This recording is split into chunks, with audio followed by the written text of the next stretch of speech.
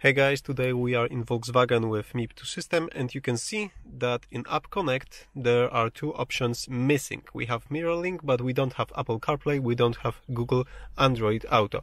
And this might happen in Volkswagen, Seat or Skoda vehicles after the activation. If you use the Toolbox, if you use the Duke and Congo as the activator, this might be the thing for you, that those two most important options are not available over here, but happily there's an easy fix for this. So over here I have my phone with OBDeleven application with Pro license, and I have the OBD2 dongle already connected over here to the diagnostic port. What I'm going to do right now is select list of all modules, scroll down to module 5F, which is the infotainment unit. It's called multimedia over here. And when I'm connected to the multimedia system, I'm going to select adaptation.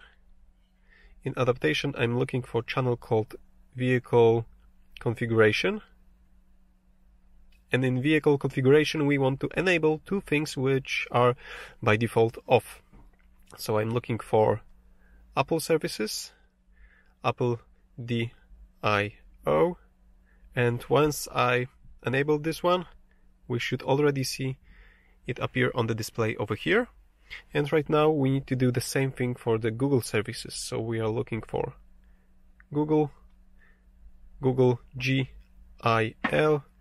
Let's turn it on, slide to right, and as soon as I do this, we can see that the Android Auto option is available over here as well. So over here on my phone I can disconnect. We are already done over here.